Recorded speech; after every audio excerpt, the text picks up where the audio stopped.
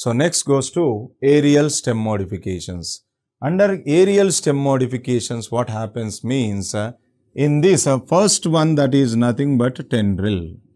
In this first one, that is nothing but a tendril.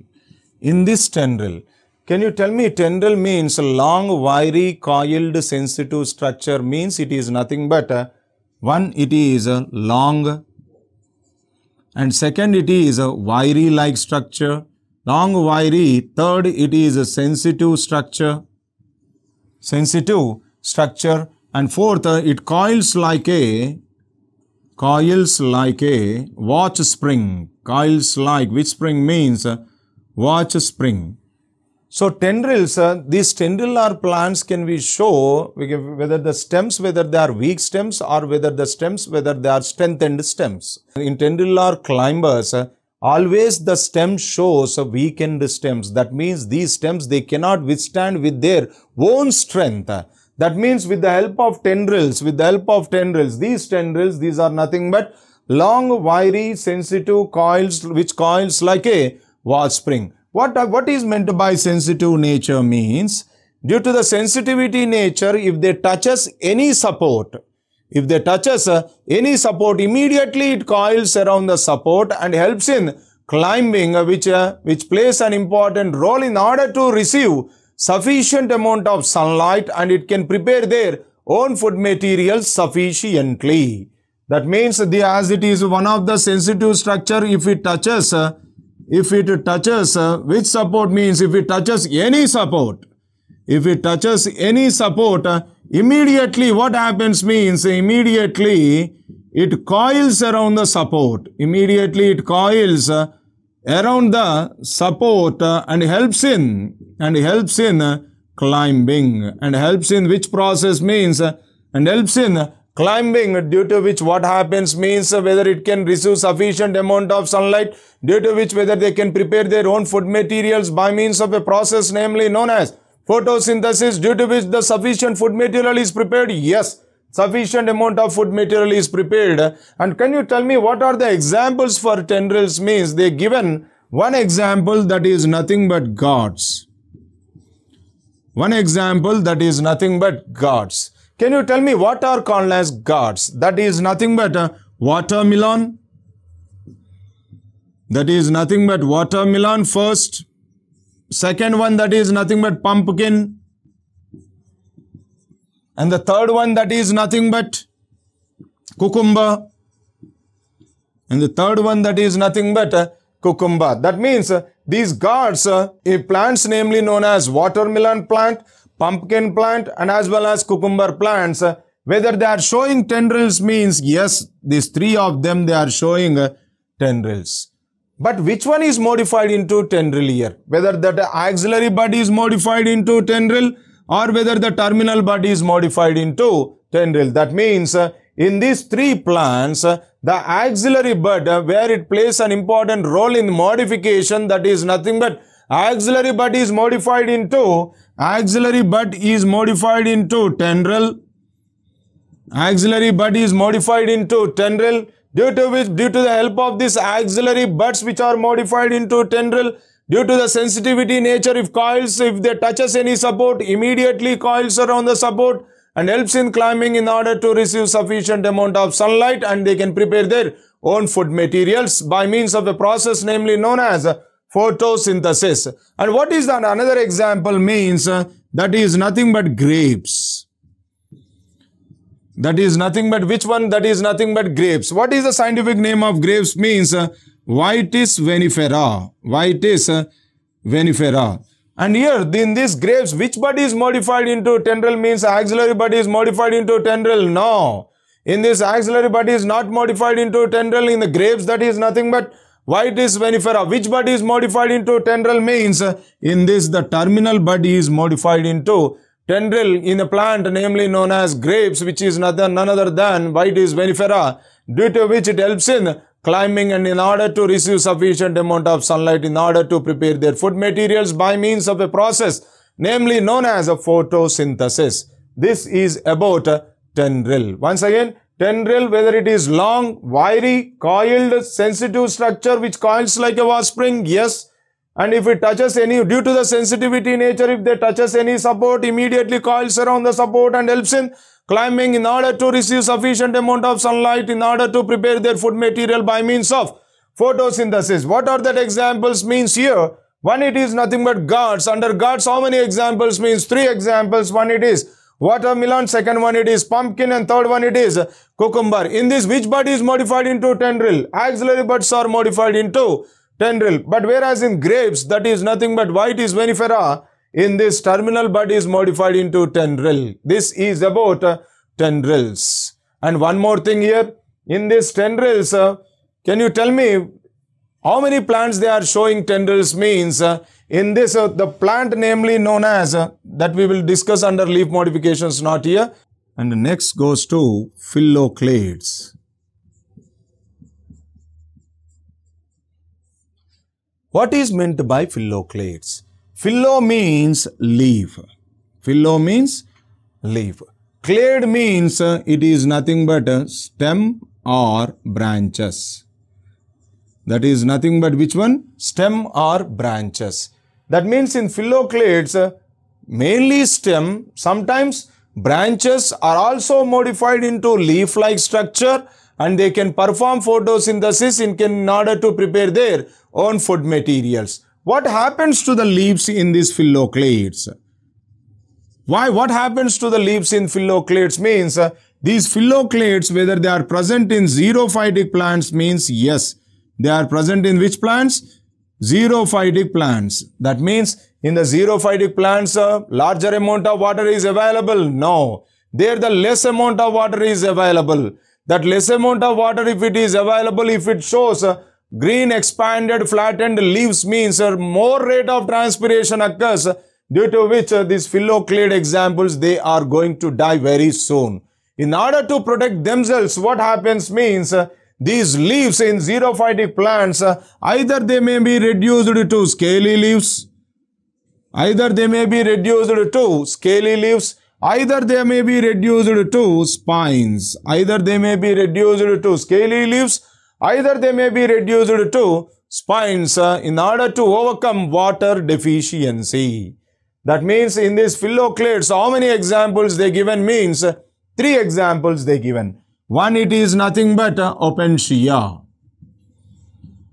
One, it is nothing but which plant means opentia. In opentia, what happens means in this main stem, in this what happens means main stem and its branches also, main stem and its branches, they are modified into, they are modified into green flattened photosynthetic structures, green flattened photosynthetic structures, green flattened photosynthetic structures which can plays an important role in photosynthesis, which plays an important role in photosynthesis. That means in opentia, what I told you, that is nothing but the main stem and its branches. They are modified into green flattened photosynthetic structures due to which they can prepare their own food material by means of a process namely known as photosynthesis. That means what is the diagram means here? This is the diagram belonging to, this is the diagram belonging to opentia. This is the diagram belonging to opentia. In this what happens means its branches also stores food material means this is also called as branches of opentia. That means main stem and branches as they are green colored flattened structures where they can perform photosynthesis. And what happens to the leaves here? I already told you. The leaves. What happens to the leaves? Leaves are modified into group of spines. Leaves are modified into group of spines. Leaves are modified into which one here? Group of spines. These are the leaves which are modified into group of spines. This is nothing but group of spines. And what happens means in this some spines they are modified into thread-like structures. In the some spines, they are modified into which structures? Thread-like structures, fiber-like structures, thread-like structures. That means group of spines plus these thread-like structures can be called, what is called as these thread-like, some spines they are modified into fiber-like structures or thread-like structures. These are structures are nothing but barbs. These structures are nothing but barbs. That means in Opentia, leaves are reduced to spines. In that some spines they are reduced into thread-like structures or fiber-like structures. These thread-like structures or fiber-like structures are called as barbs. That means a group of spines plus barbs is equal to areole. Is equal to which one here? Areole. That means if this Opentia shows 10 areoles, if this Opentia shows 10 areoles, if this Opentia, if it is showing 10 areoles, that means it shows how many nodes means it shows 10 nodes only. It shows how many nodes means it shows 10 nodes only. Why? Because group of spines, they are nothing but the modified leaves, no? That means this one leaf is one areole is equal to one node, no? What I said, 10 nodes is equal to 10 areoles only. 10 nodes is equal to 10 areoles only. This is about Opentia. Now in this Opentia, it is one of the good example for succulent xerophyte. It is one of the good example for succulent xerophyte. What is meant by succulent xerophyte? That means in this stems and branches, as they are storing food materials in the form of, in this stems and branches, as they are storing food materials by means of a process namely known as photosynthesis, and they are storing water in the form of mucilage, due to which they are modified into succulent structures. So this xerophyte, it is also called as succulent xerophyte. Succulent xerophyte. And what happens means, these succulent xerophytes, whether they are facing drought conditions externally, yes, these succulent xerophytes, that is nothing but Opentia, they are facing drought conditions. They are facing which conditions? Drought conditions externally. They are facing drought conditions externally. But whether they are facing drought conditions internally? No. Why? Because here the water is stored in the form of mucilage. So it cannot face, they cannot faces drought conditions internally. They cannot facing drought conditions, which one? Internally. So as it is one of the good example for succulent xerophyte, that means in the succulent xerophyte in Opentia, water is stored in the form of mucilage, due to which they are facing drought conditions only externally, but they are not facing drought conditions internally. What is the reason means? Here the water is stored in the form of mucilage, so they are not facing drought conditions internally. This is about the first example belonging to phylloclades. So next example, that is nothing but second example, euphorbia.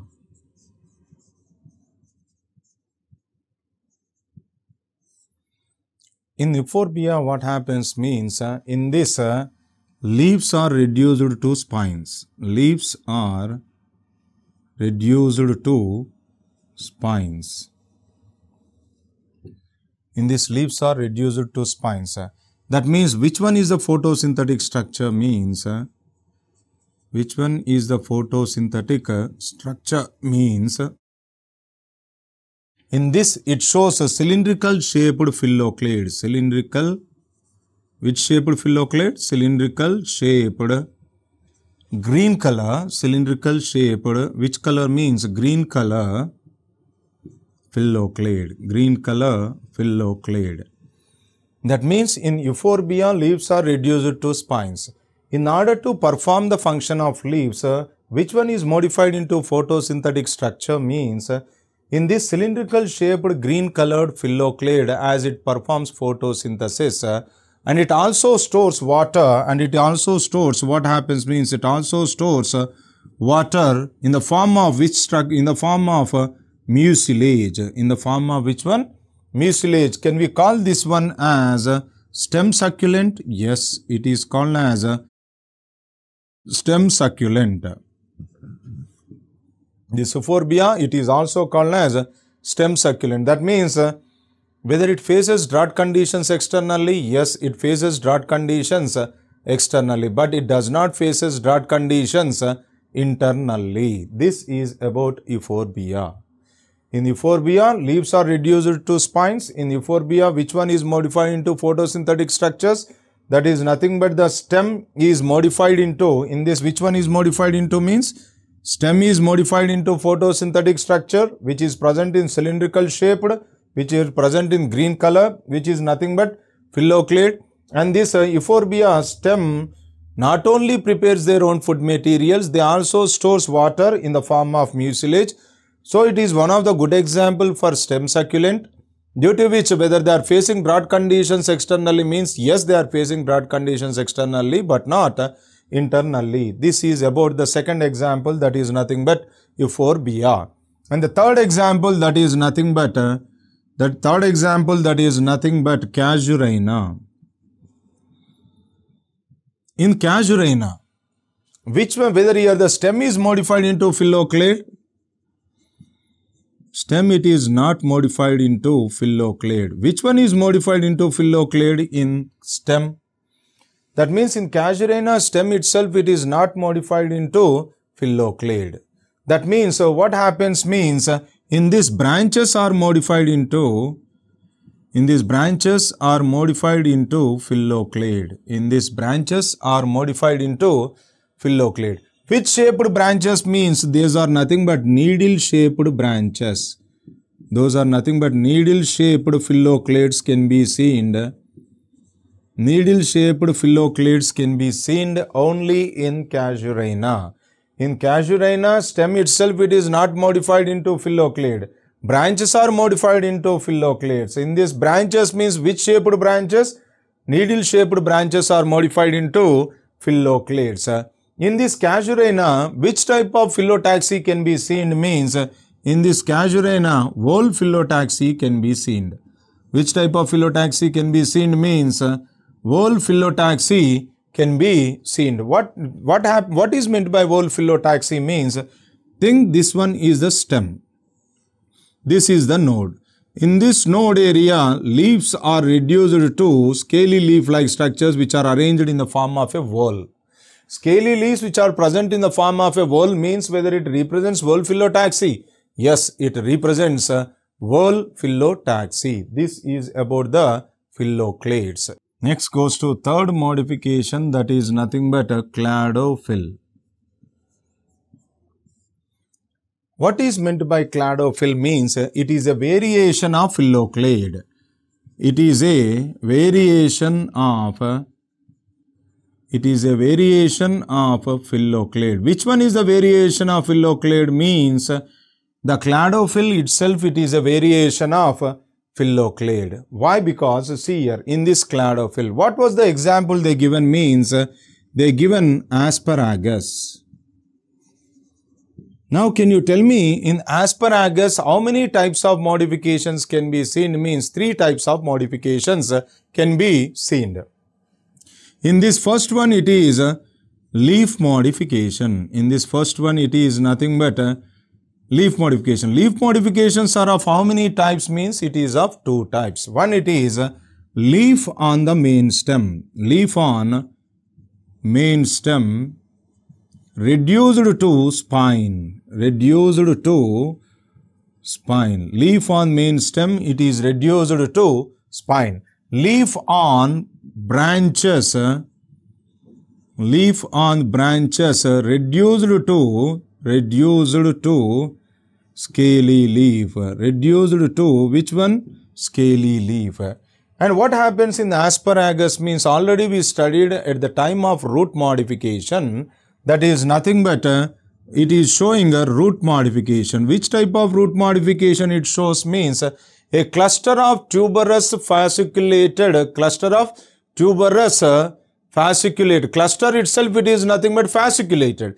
A fasciculated tuberous fibrous roots can be seen in the under root modification. What is that one called as? Cluster of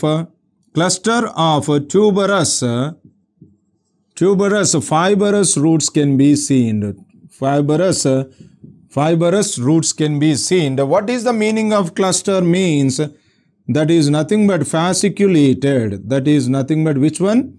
Fasciculated. And next goes to leaf modification over and root modification over. Next goes to aerial stem modification, that which we are going to discuss now. Aerial stem modification. What is the aerial stem modification in this asparagus? In asparagus, the aerial stem modification itself, it is nothing but one internodal, what it is called as? One internodal cladophyll. One internodal cladophyll. That means aerial stem modification, it shows one internodal cladophyll. That means asparagus shows three types of modifications. Yes, leaf modification, leaf on main stem reduced to spine. Leaf on branches reduced to scaly leaf. Root modification, cluster of tuberous fibrous roots can be seen. And next, the third one, that is nothing but aerial stem modification. That is nothing but cladophyll. It is nothing but variation of phylloclade. That means whether it shows one internodal cladophyll. Yes, it shows one internodal cladophyll. That means what happens means here, in this asparagus, cluster of what I'm saying here, cluster of one internodal cladophylls can be seen. Means yes, a cluster of one internodal cladophylls can be seen. When you watch the diagram, in the diagram the differentiation is clearly drawn in the diagram. You can observe there by seeing the diagram. So it can be observed by seeing the diagram. Seeing which one here? Seeing the diagram. So this is about cladophyll. This is about cladophyll. We completed this cladophyll also. And next goes to thorns. Next goes to thorns. These thorns, whether they are hard, woody, pointed like structures, means yes, these are hard, woody, pointed like structures. These are hard, woody, pointed like structures. Can you tell me what is the main function of the thorn? The main function of the thorn itself, it is hard, woody, pointed like structure. That means as it is pointed like structure, whether it plays an important role in protection. Yes, it is playing an important role in protection. It is playing an important role in protection. And what happens means these thorns, whether it plays an important role in reducing the rate of transpiration. Yes, it also helps in reducing the rate of transpiration. It also helps in reducing the rate of transpiration. That means as thorns are hard, woody, pointed like structures, due to the pointed like structure, it plays an important role in protection, and due to which it plays an important role in reducing the rate of transpiration. That means whether it is one of the xerophytic character. Yes, it is one of the xerophytic character. It is one of the xerophytic character in these thorns. How many examples they given means 2 examples they given. One, it is bougainvillea.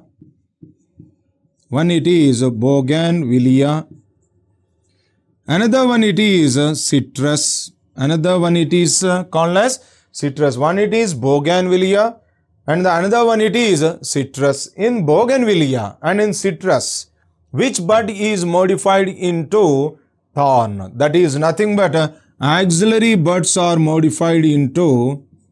Which buds are modified into thorn means axillary buds are modified into thorns. Axillary buds are modified into thorns in bougainvillea and as well as in citrus. This is about the thorns. Next goes to another modification, that is nothing but bulbil. Another modification, that is nothing but which one here? Bulbil. So in bulbil, what happens means branches are condensed. In this, which one are condensed? Branches are condensed. And these condensed branches, whether it is storing food materials, yes, they stores food materials. These condensed branches, they stores which one here? Food materials. That means, can you say this bulbil, it is one of the aerial stem modification which plays an important role in vegetative propagation? Yes, this bulbil, it is one of the aerial stem modification. It plays an important role in vegetative propagation. It plays an important role in which one here? Vegetative propagation. That means here the branches are condensed and it stores food materials. And it stores which one? Food materials. And these branches and these condensed branches, when it is getting separated from the mother plant, these condensed branches which stores food materials, if they are getting separated from the mother plant, if they are getting separated from mother plant, if they are getting separated from which one here? Mother plant, it develops into individual plant by developing which roots means by developing adventitious roots. By developing adventitious roots. In this, how many examples for bulbil means? The first example, that is nothing but Dioscorea. In this first, under bulbil, the first example, that itself, it is nothing but Dioscorea. It is one of the good example. In this Dioscorea, what happens means axillary vegetative bud is modified into bulbil. In this, which one is modified into bulbil in Dioscorea? Axillary vegetative bud is modified into bulbil in Dioscorea, which plays an important role in vegetative propagation. But whereas another plant, namely known as Agave americana. In Agave americana, which bud is modified into bulbil means axillary. What is the difference means here? Axillary floral bud is modified into bulbil, is modified into which one here? Bulbil in Agave americana. That means in Agave americana, that is nothing but axillary floral bud, whether it is present in the axil of the leaf or axil of the bract, means they are developing from the axil of the bract. They are developing from which one here? Axil of the bract. It is modified into bulbil. So I told here axillary floral. From the axil of the bract, floral bud will arise. That's why here what I told here, axillary floral bud which are developing from the axil of the bract, which develops into bulbil. But whereas in Dioscorea, axillary vegetative bud means whether they are developing from the axil of the leaf. Yes. They are developing from which one means axil of the vegetative organ. Axil of the vegetative organ, that is nothing but photosynthetic organ. That is nothing but a leaf. That's why I told here axillary vegetative bud is modified into bulbil in Dioscorea. Why? Because this axillary bud which is present in the axil of the vegetative organ, that is nothing but the photosynthetic organ, that is nothing but the leaf. That's why I told here axillary vegetative bud is modified into bulbil. So this we completed the aerial stem modifications.